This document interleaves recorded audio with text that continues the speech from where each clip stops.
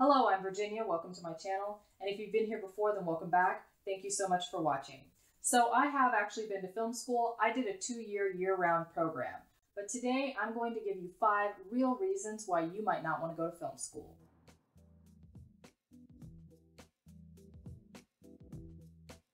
Okay, so first up on the list of reasons not to go to film school is that you saw a movie and you decided you wanted to become a director.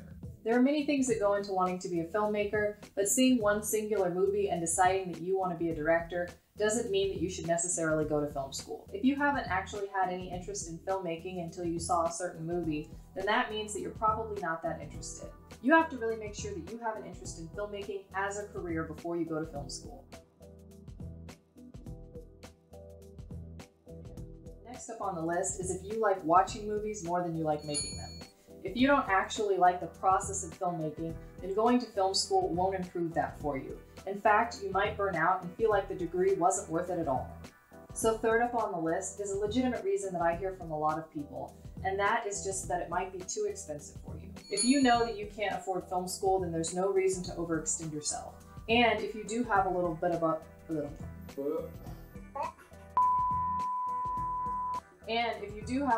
money, then it might be better spent on actually moving to Los Angeles, New York, or Atlanta so you can find more work. Next up on the list is if you already are working in the film industry, or if you have a lot of close friends who already work in the film industry. One of the reasons people do go to film school is so that they can network and meet new people. And if you already have a good and supportive network around you, then there might not be any reason to go to film school.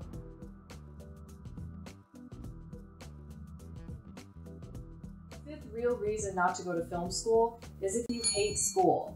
Now, some schools will give you more hands-on experience, but overall it will still be structured in a school-like setting. So, if you really dislike being in a classroom setting, then you might not enjoy film school as much as you think. Now, even though I've listed all of these reasons not to go to film school, it doesn't mean that you can't work in the film industry. There isn't actually a degree required for most jobs in film.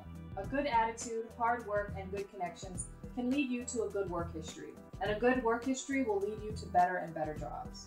It might take you a little bit longer because you will have to work your way up. If you get some experience in film school, then you might be able to start out in a slightly more specialized position than a PA or a runner. But even if you haven't been to film school, you should be able to work your way up pretty quickly.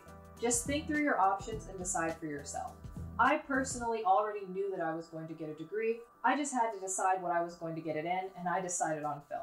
Now, I will have another video for you guys in a few weeks on reasons to go to film school, so if you're looking for that, then go ahead and subscribe, and I'll have another video in my series on moving to LA coming up. If you guys found this video helpful, then please like it and share it. That's a wrap. Thank you guys so much for watching, and I'll see you next time.